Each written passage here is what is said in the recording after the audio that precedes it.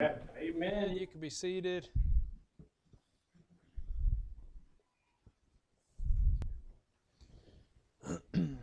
Title of the message this afternoon is The Saints' Prayers and God's Wrath. The Saints' prayers, not prayers to the saints. Those prayers don't get answered, but the saints' prayers, which if everybody knows, the saints are believers. Okay, the saints are believers. Amen. The saints' prayers and God's wrath. You can see in the chapter probably where I'm going with this, but let's talk about that for a second.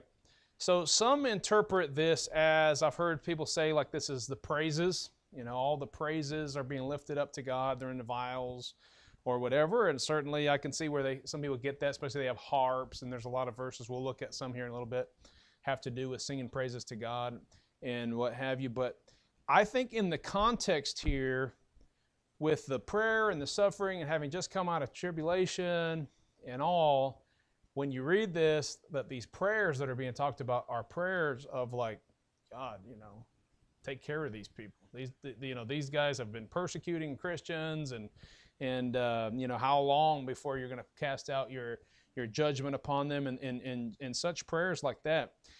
And we got to remember as Christians that God hears our prayers and is sensitive to them. Like, it's hard to understand because in my mind, I'm often thinking, hey, he already knows what we need before we ask for it, and he already knows what's going to happen and all this. And so sometimes we start forgetting, like, prayer is important.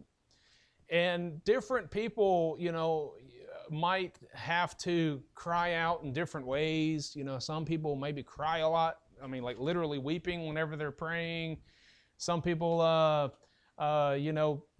pray a lot of the imprecatory type prayers. I'm not one that does that.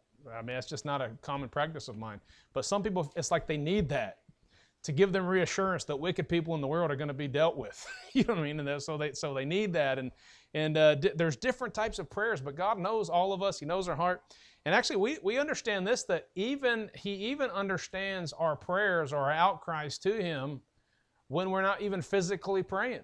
Something happens, and He knows our suffering and our anguish, and sometimes our heart's crying out to Him, even though nothing like physically and verbally comes. Look at Romans chapter 8, verse 26. Romans 8:26 says, "Likewise the Spirit also helpeth our infirmities. For we know not what we shall pray for as we ought, but the Spirit itself maketh intercession for us with groanings which cannot be uttered." And so I don't know. I've been in times like that where I'm like, I don't even know what I need, God, but I need something. Like something's not feeling right. I'm just not in a good place, and and I'm just crying out to God about something I don't even know what it is. But God hears those prayers. God hears the prayers when the situation, it seems like it's too late, and you're almost like, well, I guess God didn't hear, or he didn't, want to answer it the way I thought He was going to answer it, and so we just kind of feel like, hey, it's done. We can stop praying for it or whatever. No, remember that He's hearing prayers, and He knows His children. He knows what we're needing. Look at Genesis chapter 4. Genesis chapter 4, look at verse 10.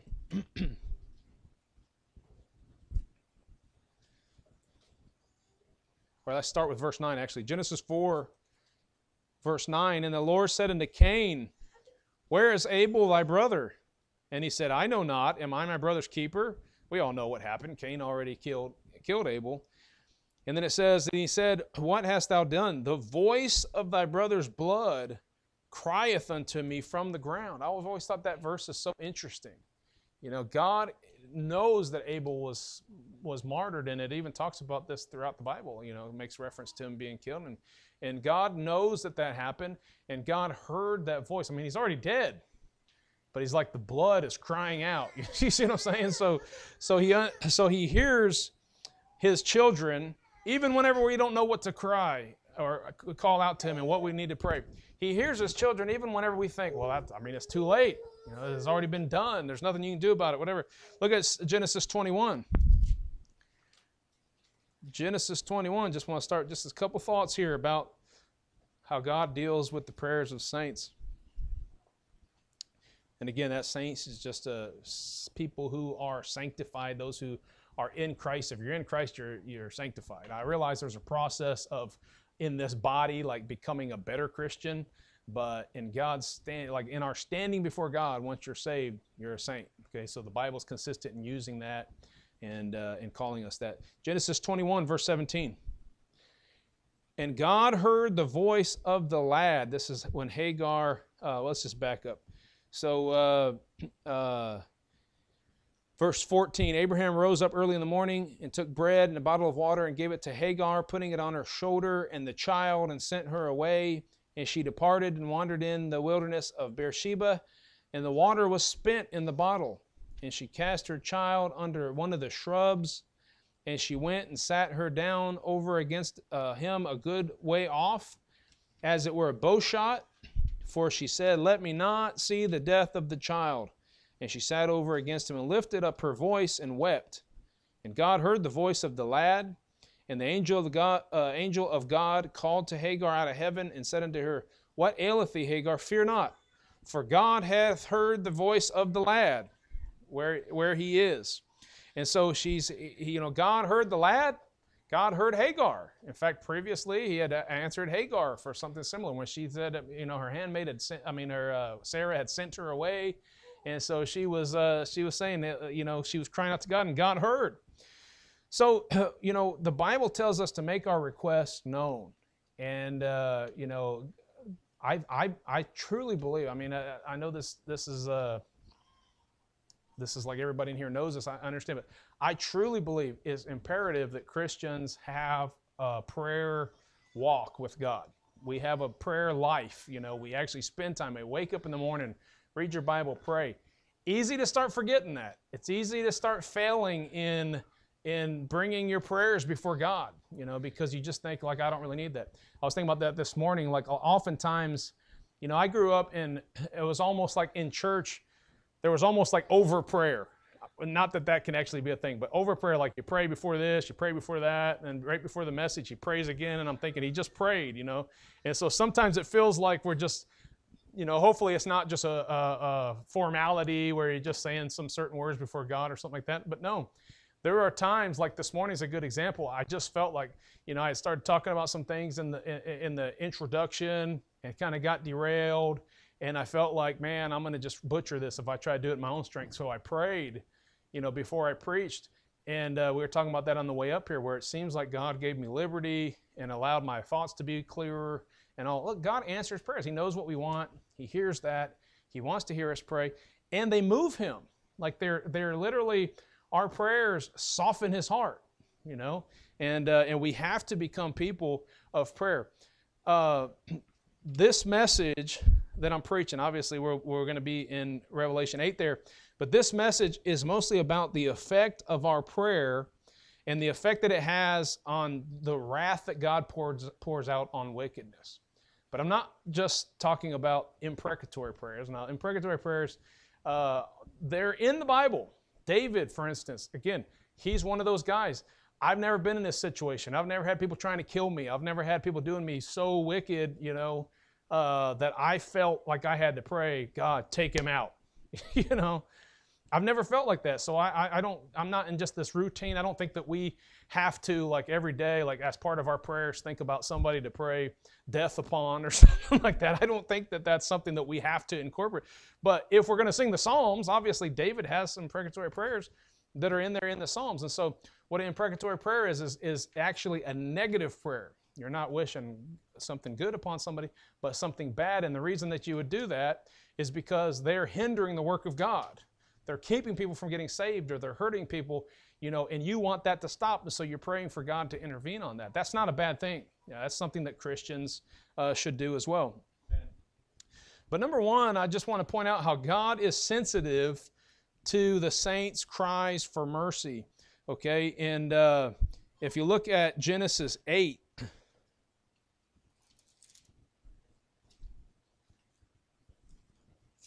Genesis 8,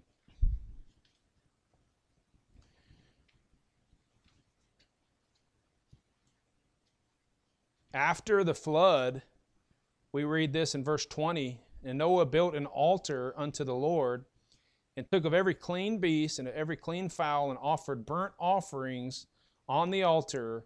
And the Lord smelled a sweet savor. And this is going to be important. This is going to come back up in Revelation 8, okay? But he smelled the sweet savor. And the Lord said in his heart, I will not again curse the ground anymore for man's sake, for the imagination of man's heart is evil from his youth. Isn't that true? Neither will I again smite anymore every living thing as I have done. While the earth remaineth, the earth isn't going to remain forever though.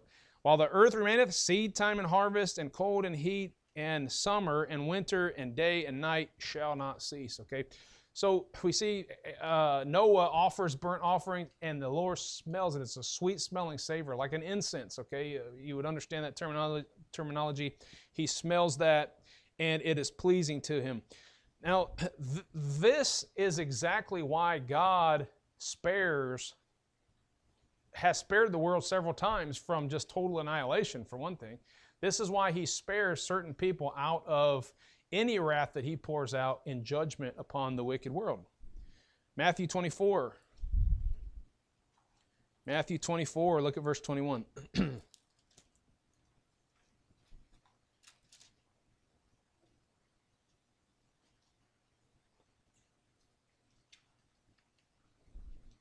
Matthew 24, 21. For then shall be great tribulation, and this is what we're talking about in Revelation 8. We've got to this point now, the opening of all the seals, and now we're getting right before the wrath's poured out, but we've kind of gone through the tribulation. I already talked about that in previous lessons. For then shall be great tribulation, such as was not since the beginning of the world to this time, no, nor ever shall be.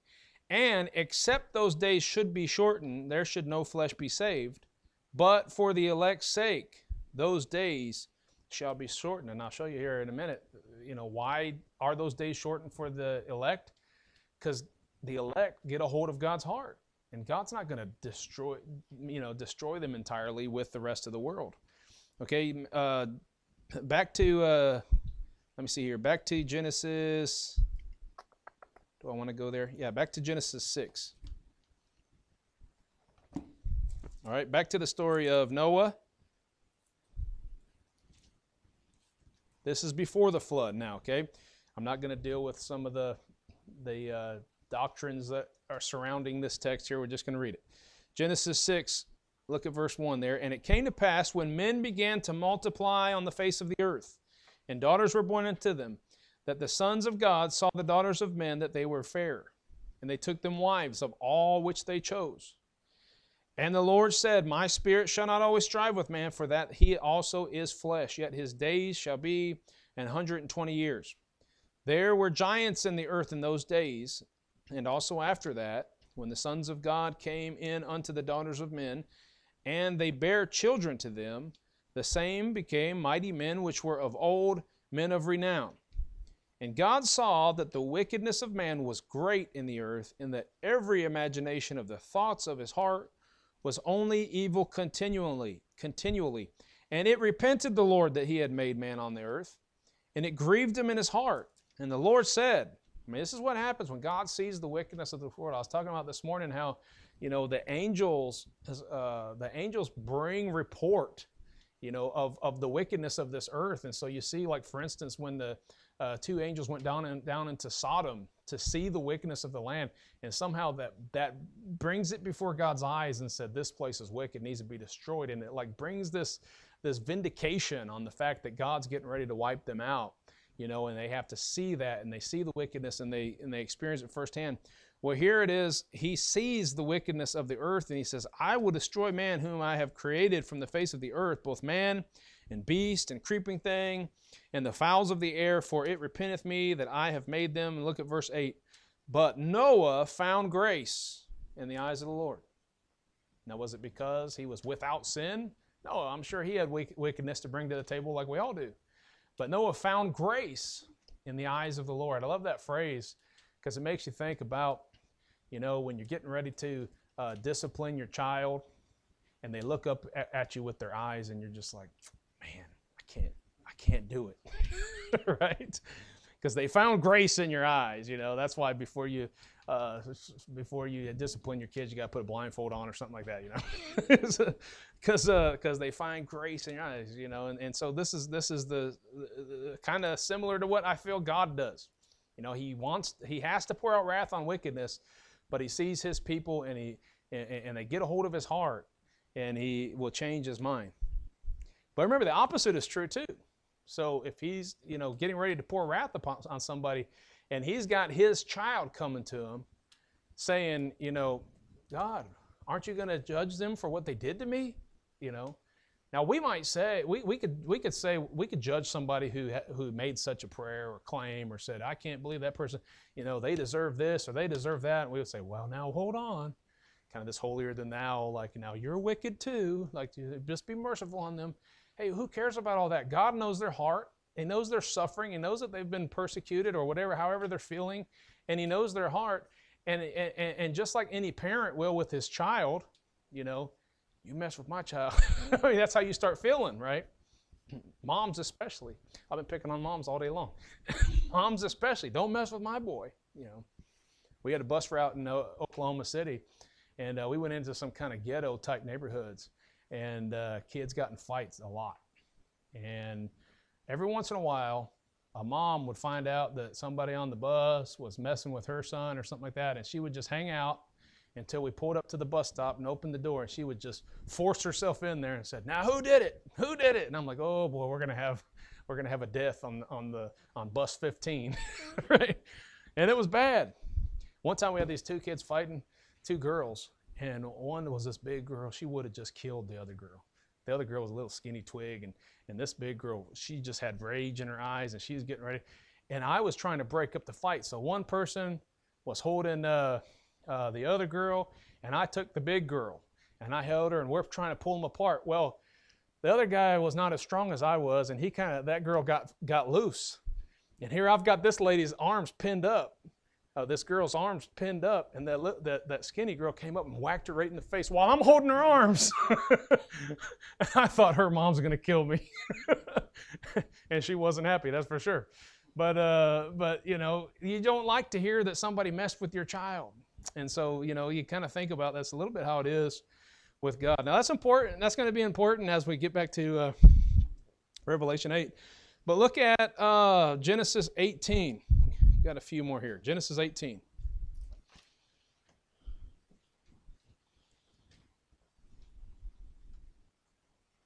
I could tell you all kind of stories of fights that happen on the bus.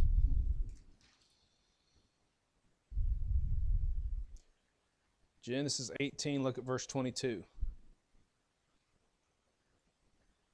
And the men turned their faces from thence and went toward Sodom, and Abraham stood yet before the Lord. And Abraham drew near and said, Wilt thou also destroy the righteous with the wicked? Peradventure there were 50 righteous within the city. Wilt thou also destroy and spare not the place for the 50 righteous that are therein? That be far, That be far from thee to do after this manner, to slay the righteous with the wicked, and that the righteous should be as the wicked. That be far from thee. Shall not the judge of the earth do right? And the Lord said, If I find in Sodom 50 righteous within the city, then I will spare all the place for their sakes. And Abraham answered and said, Behold, now I have taken upon me to speak unto the Lord, which am but dust and ashes. Peradventure there shall lack 55 righteous. Shall thou destroy all the city for lack of 5? And he said, If I find there 45, I will not destroy it. And he spake unto him yet again and said, Peradventure there shall be 40 found there. And he said, I will not do it for 40's sake. And he said unto him, Oh, let not the Lord be angry, and I will speak. Peradventure there shall 30 be found there. And he said, I will not do it if I find 30 there. And he said, Behold, now I have taken upon me to speak. I mean, Abraham's a good negotiator. That's probably why he had so many camels and, and riches and stuff. Okay, servants. Peradventure there shall be 20 found there. And he said, I will not destroy it for 20's sake. And he said, O Lord, I'm sorry. Oh, let not the Lord be angry, and I will speak yet but this once. Peradventure 10 shall be found there. And he said, I will not destroy it for 10's sake. And the Lord went his way as soon as he had left communing with Abraham, and Abraham returned unto his place. Man, he talked him all the way down to 10. He said, yeah, you can find 10 people. I won't destroy it.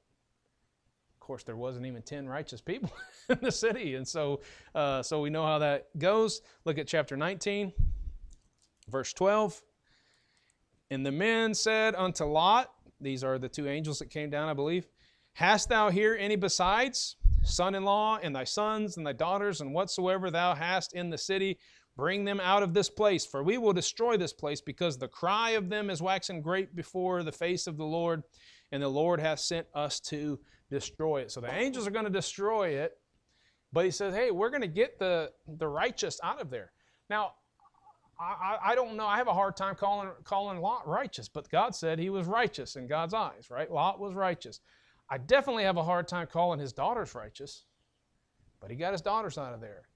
His wife, he got out of there. She turned to a pillar of salt. But I'm just saying, like these weren't like the best, most righteous, most holy, most upright people that existed. But they were people who God considered his children, people who God, had a heart for. But even more so, probably the intercession of Abraham.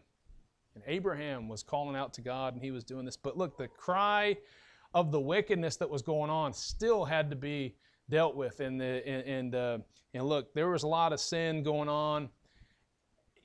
Innocence destroyed.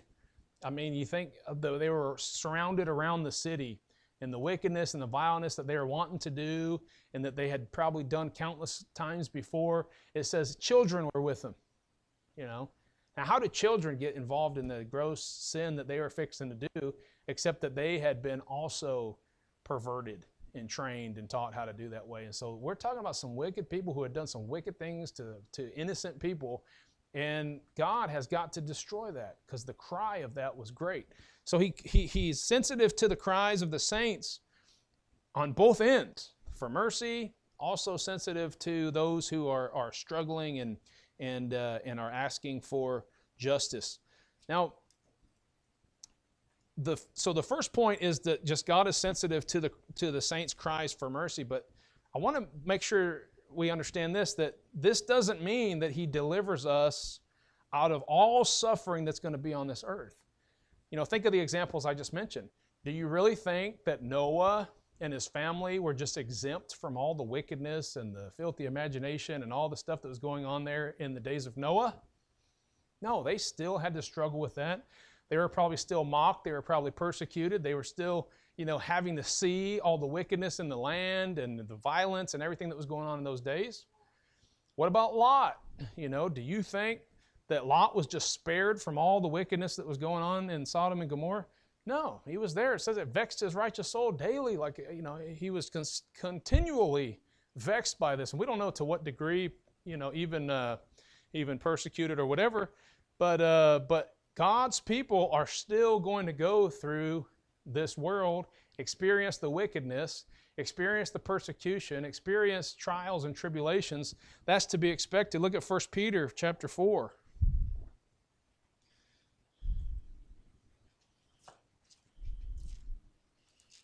1 Peter chapter 4, verse 12.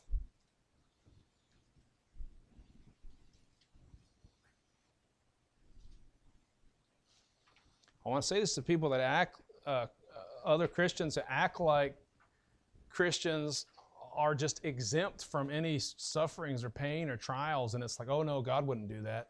God's going to bless us. As if blessing just means like he's just going to drop down a bunch of money from heaven and this luxuries and all this, life's going to be good. You've been blessed. Gold ring, nice suit. You know what I'm talking about? Like this is what the world that calls themselves Christians, the hypocrites that call themselves Christians, this is what they say, God's blessings upon them. But we see great men of God, great women of God who had God's blessings upon them, and they lived through some trying times, some terrible times, some times of persecution. And 1 Peter 4:12 says, Beloved, think it not strange concerning the fiery trials which is to try you, as though some strange thing happened unto you, but rejoice insomuch as ye are partakers of Christ's suffering, that when his glory shall be revealed, ye shall be glad also with exceeding joy. See, a Christian,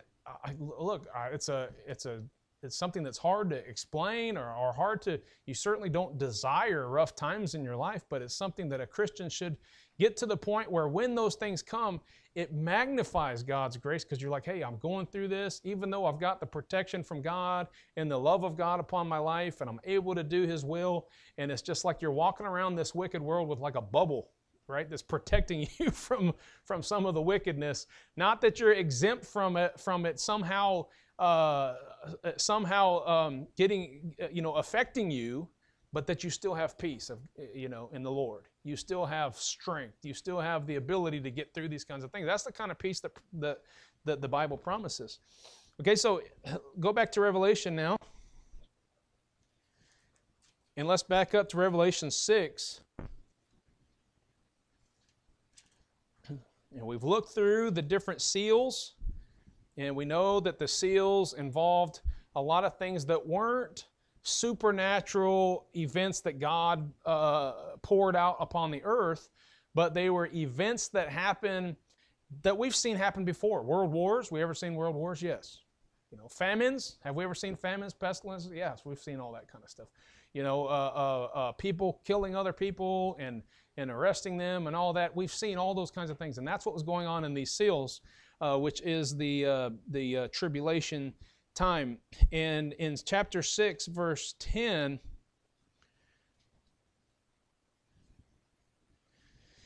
and they cry. This is those who were under the altar, the souls of them that were slain for the word of God. Verse 10 says, and they cried with a loud voice, saying, how long, O Lord, holy and true, dost thou not judge and avenge our blood on them that dwell on the earth? They wanted vengeance. Say, wait, nobody should ever ask for vengeance. Like, that's a carnal Christian. If you want vengeance poured out upon someone that did you wrong, you're supposed to do good to those that do evil to you. Well, here's the problem with that philosophy. These people were in heaven. They're already perfect in their perfect bodies. And they're in heaven, and they're saying, how long, Lord, before you avenge us? Because we know it's coming. We know you're going to be justified in taking care of those people. Look, on earth, somebody smacks me in the face, I'm not saying I'm perfect, but if they smack me in the face, it would be a God-honoring thing for me to offer the other cheek. You understand how that goes. And Jesus is teaching not to necessarily retaliate because somebody does you wrong, somebody's cussing you out. You don't need to get back in their face and retaliate in that way. He's saying, look, take the evil, okay? Take it, and just know that God's going to deal with that. In fact, if you want to get even yourself, you're missing out on an opportunity, because you're the one that's going to end up paying for that. And God's not going to avenge you like you wish that He would avenge you. Does that make sense? So look, don't try to take it in your own hand. Leave it in God's hands. And you just go upon earth just thinking, hey, just brush that off. No big deal. It's not hurting me. God's still on the throne. And everything's okay. So, but it seems like here the saints that are in heaven, they know it's getting close. They know that, but not everybody yet has been persecuted, and it's not time for God to actually pour His wrath out, but it's getting super close. So they're like, how long? How long? Okay, so now I mentioned here a while back that there's this like when the seventh seal is open, this is when the wrath is going to be poured out upon the earth. Okay, and of course I believe, and I've explained this a little bit, I believe the rapture happens before that seventh seal is open. Okay, and we read that. There's this little interlude with the 144,000, and then there's a great multitude in heaven. That seems most likely, and it lines up with Matthew 24 and other prophecies about people coming up from the grave and all that right at that time. Okay, so that would be the resurrection. And now the wrath's going to be poured out, but we talked about how like this is just like the climax of the story. And John has this vision of heaven, and he sees all the angels worshiping God and the elders and everybody they're worshiping God. But then there's like this silence in heaven, and we know that something's going to happen that's real big. And it's before this wrath is poured out, because this is an important event that they've been waiting for. Because now all God's at the point that God's wrath is poured out on the earth, all God's people are saved. right? We already read that. It says, for the elect's sake, those days shall be shortened. Those that endure to the end shall be saved. What it's talking about is those who made it to that point where the Lord takes us out, right? We're safe. We're all in heaven. Nothing to worry about. That's an exciting time because everything from then on out is just God pouring out His wrath and preparing the world that remains for the setting up of His kingdom. Okay? And so during that time, they're in heaven and they're saying, how long? How long? Okay? And then He says, after a little season. Okay? So after a little season, the saints are going to be avenged. Now, when there are no saints left to cry out for God's mercy on the earth, there's nobody saying, hey, what about for 50's sake, Lord? Hey, there's no more righteous. There's no more righteous.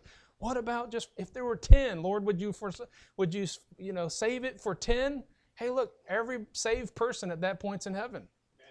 So what's left is just the wickedness of the world that God's just going to pour down His wrath like He did on Sodom and Gomorrah, like He did on the earth in Noah's days, which incidentally God says, as in the days of Noah, as in the days of Lot. I mean, there's a lot of similarities right there. So after He removes God's people, the wrath is going to be poured out. Okay? Now, here's the part that I want you to notice. Look at chapter 8. Took me a long time to get to our text, but here we are. Revelation chapter 8. And when He had opened the seventh seal, there was silence in heaven about the space of half an hour. And I saw the 7 angels which stood before God, and to them were given 7 trumpets. And another angel came and stood at the altar, having a golden censer, and there was given unto them much incense, that he should offer it with the prayers of all saints upon the golden altar which was before the throne. Now, probably it would help for us to have an image of what the altar looked like back then, and the Holy of Holies and all that was in the temple, which was apparently just somewhat of a picture of what heaven is set up like. So now, do you remember when I drew on the board about the cherubim, and then there was a big like firmament above that, and then there was a throne sitting on there, and look, I don't know exactly how it's all laid out, but you know how he talked about the souls that are under the altar, well, in the temple, I'm on verse 4, remember, in the temple, there was in the Holy of Holies, there was the Ark of the Covenant, right? And there was what was called the mercy seat, right? And interestingly enough, it had cherubim that were on there. And I think all this was a picture, like I said, of the picture that we saw in chapter 4 whenever John is seeing this vision of heaven and he's seeing all that, and we compared it to Ezekiel and Isaiah and all these places where he saw this thing. And so this is a picture of what's going on in heaven. And so when these souls are under the altar, right, my mind was always thinking, hey, the altar's not very big, right? But probably he's talking about like this big, in this vision that he saw in heaven, God sitting upon the throne and the big firmament under him. I don't know, but these souls are there and they're waiting for this wrath to be poured out.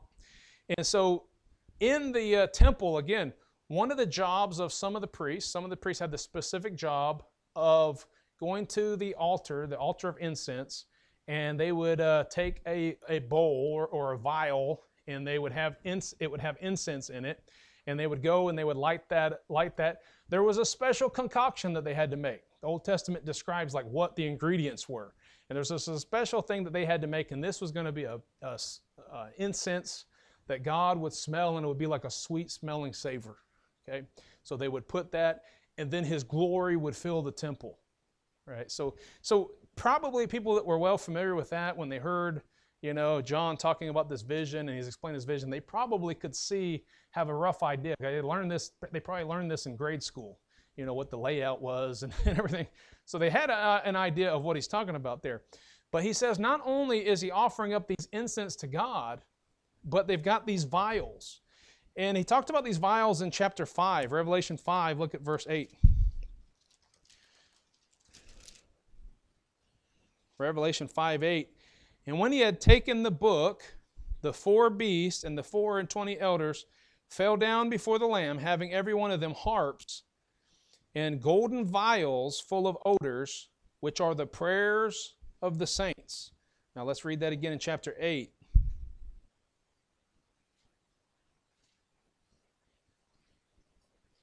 In verse 4 says, "And the smoke of the incense which came with the prayers of the saints ascended up before God out of the angel's hands."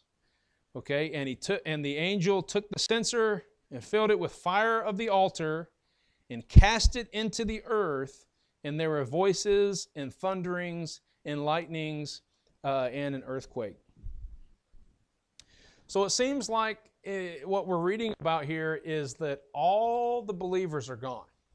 Nobody begging for mercy anymore. There's nobody on the earth who's righteous, who's saying, "Wait, God, what about me? Have mercy on me."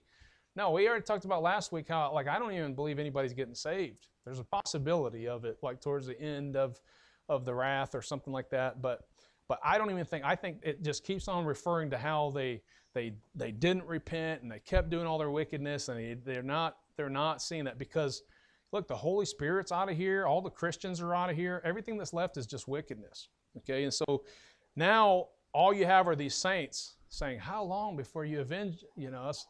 And so now he's getting ready to pour out his wrath upon the earth. But first, they've got these vials, which are the prayers of the saints. That seems so interesting to me. I don't know if it goes back all throughout history. Every time a prayer goes up and somebody's asking God for mercy, or every time somebody's crying because somebody did them wrong, in the name of Christ, and they're just trying to do right, but then they were persecuted for it and all that. Maybe he's got records of all that. I don't know how symbolic it is, but these vials that contain this sweet-smelling savor to the Lord, which is the prayer of the saints, and it gets poured out into that incense and cast this down into the earth. Now we haven't even picked up the trumpet judgments yet. This is just the beginning of the whole deal. Look at verse. I already read verse 4 and 5. Look at. Let's go to Psalm. Okay, so these prayers are added to the fire, and it's kind of like, if I can use the phrase, fuel for the fire. Fuel for the fire, making it hotter. God's already going to cast His judgment out. So what's the prayer of the saints all about? And it's this is just adding fuel to the fire. Look at Psalm. Interesting here in the Psalms that there's some similarities, some of the things that David says in regards to this, the judgment of God. Okay, Psalm 43. Let's go to Psalm 43.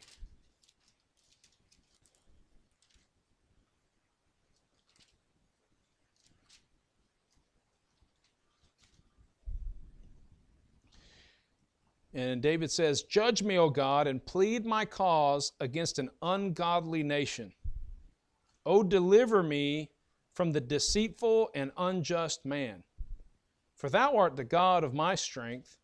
Why doth thou cast me off? Why go I mourning because of the oppression of the enemy?" David felt like he's oppressed and the enemy is persecuting. He's like, I don't understand why this is happening. He's asking God to deliver him. "O send out thy light and thy truth. Let them lead me. Let them bring me unto the holy hill, into thy tabernacles. Then will I go unto the altar of God, unto God my exceeding joy. Yea, upon the harp will I praise thee, O God, my God. Why art thou cast down on my soul, and why art thou disquieted within me? Hope in God, for I shall yet praise Him, who is the health of my countenance and my strength." Look, when you're down and you think, man, I don't understand. Life is just so bad. I thought I'm a child of God. I don't know why I'm getting this kind of treatment or getting stabbed in the back or whatever kind of bad thing's going on. You can rest assured, God's got your back. And when we go to Him and we're praying and He's going to the altar, and saying, look, I'm offering this before God as an incense, He is going to take care of it. Look at 141 now, Psalm 141.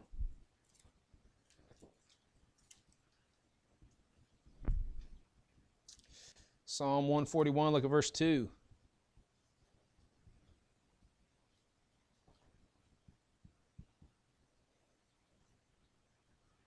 Let my prayer be set forth before thee as incense, and the lifting up of my hands as the evening sacrifice. You see a lot of similarity between this. So this picture of what's going on in Revelation and the prayers of the saints being offered upon that incense, I think really helps us. Now, go to Revelation 14 real quick, and this is what I'm going to be talking about in Iola, kind of jumping way ahead, but then we'll go back because we're only in the first few chapters of in Iola. But I want to point this out because in Iola we're talking about things which must be hereafter. Okay, so we're already ahead of that, but after he deals with the vision of the churches, the 7 churches, he says, now write the things which must be hereafter.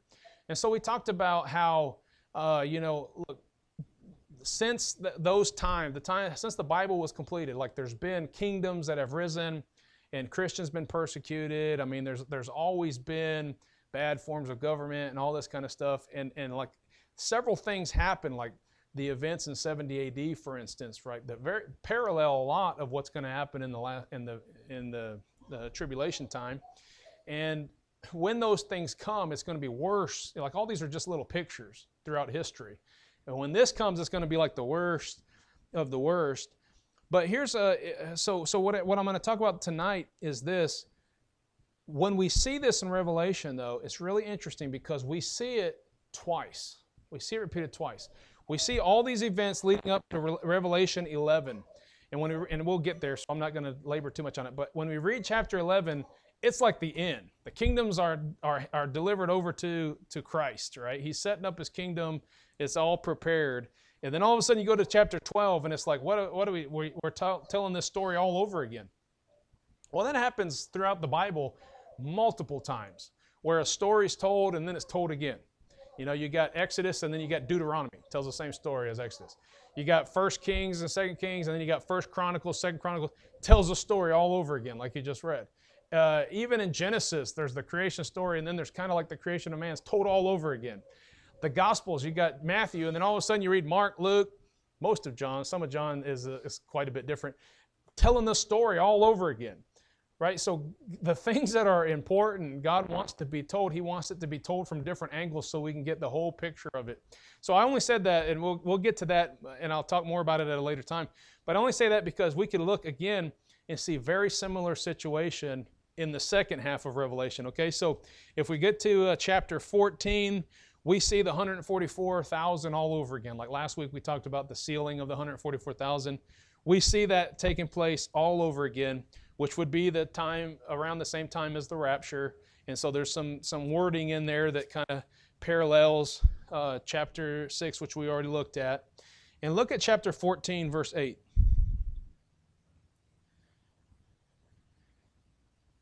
And there followed another angel saying, Babylon is fallen, the great city, because she made all nations drink of the wine of the wrath of her fornication. And the third angel followed me, saying with a loud voice, If any man worship the beast and his image and receive his mark in his forehead or in his hand, the same shall drink of the wine of the wrath of God, which is poured out without mixture into the cup of his indignation. And he shall be tormented with fire and brimstone in the presence of the holy angels and in the presence of the Lamb. And the smoke of their torment ascendeth up forever and ever, and they have no rest day or night, who worship the beast and his image, and whosoever receiveth the mark in his name. Here is the patience of the saints. Here are they that keep the commandments of God and the faith in Jesus. Do you see the same kind of idea that you got the patience of the saints? You got God's people just continuing to live for Him, continuing to do right even in the face of persecution. And you say, well, we're not really dealing with that right now, and I would agree with that. But you can see where it's going to come pretty quickly. And we can read the Bible and know that, hey, we might not get the worst of it. Maybe some other countries are going to get it worse or something like that. But Christians are going to be persecuted more than they've ever been persecuted before. And throughout history, many people already have been persecuted and martyred for their faith and all that. But the patience of the saints is they keep on serving the Lord. They keep on doing what they're supposed to do. And in the end, the indignation, right? The cup of his indignation. I love the word pictures in Revelation.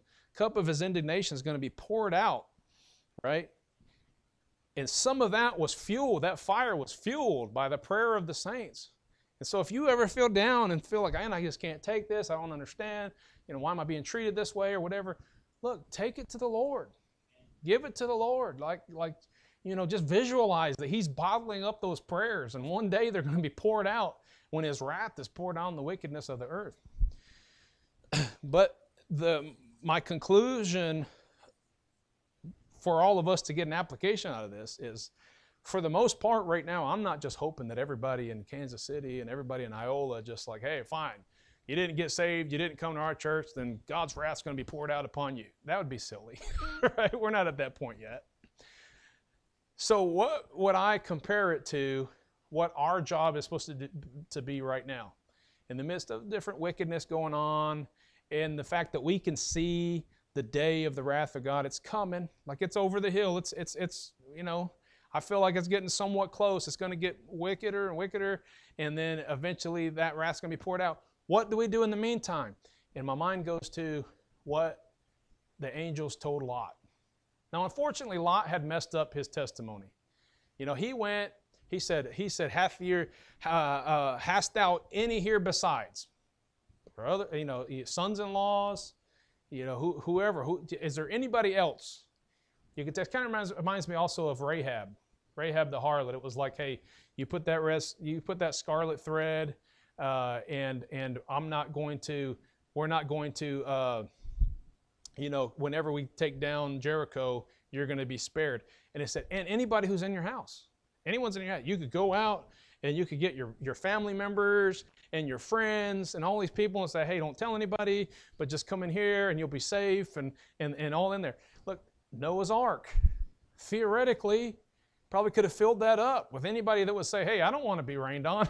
And they could have got inside the boat and they could have been saved. So he tells Lot, he says, hey, hast thou any here besides? Knowing the fire's getting ready to come down. It's only a matter of time where God's patience has come to an end. And all God's people are taken out, and everyone who's left is just part of the wickedness in which God's going to pour out His wrath. So what do we as Christians do? Well, come on. It's pretty obvious. And I think all of us kind of have a heart for this. But we have got to go find those who aren't, they're not rejecting Christ. They just don't know. They just don't hear the gospel. They don't know the truth. We need to go find those family members. We don't want them to go to hell. And we got to say, hey, we've got to have this conversation. You're going to have to get saved because God's wrath is coming. Eternity in hell. Just calling fire down and destroying this earth is just only a smidgen of it. When they're cast into the lake of fire for all eternity, that's God's wrath being poured out to the fullest, right? In the presence of the Lamb. And so our job is to do like Noah was supposed to do, go preach the gospel. Now, I didn't see a lot of people getting saved in Noah's day. Doesn't seem like it to me. Lot, go preach the gospel. I don't see a lot of people in Lot's days getting saved, but I still see people getting saved nowadays. So there's still hope for this world. And we still need to go out there and we need to do that job. Let's pray. Father, thank you for the calling in which you've called us. And I pray that you will help us, Father, to live for you and to think about our family and friends, neighbors, people in this community, people that we have the opportunity to go out and preach the gospel to. I pray you just encourage us, put this thought before our minds when we lack motivation to go do it. I know I'm guilty many times, just not really having the zeal that I should have for lost souls. But Lord, help spark that desire in me as I look around and think about the judgment that you're going to cast out upon this world. And there might be times where there's somebody so wicked, such a hater of God, that we think, hey, we know what their end is and this is what their just reward is. But Lord, help us not just feel like that about everybody. Help us understand that a lot of people, they're not totally hardened against you. They just need to be convinced. They just need to see the power of your word and hear it preached to them. And I pray you help us, Lord, continue to put our effort in, even to a greater degree, that we might see souls saved and won for you, and then train them up, Lord, how to go out and make disciples as well, Father. I pray you be honored and glorified by our work, and that when we are suffering any kind of persecution, which we don't even know right now, Lord, that we would be patient and we would be faithful and we would endure and strengthen us and give us the peace to get us through those kinds of times, Lord. I pray in Jesus' name. Amen.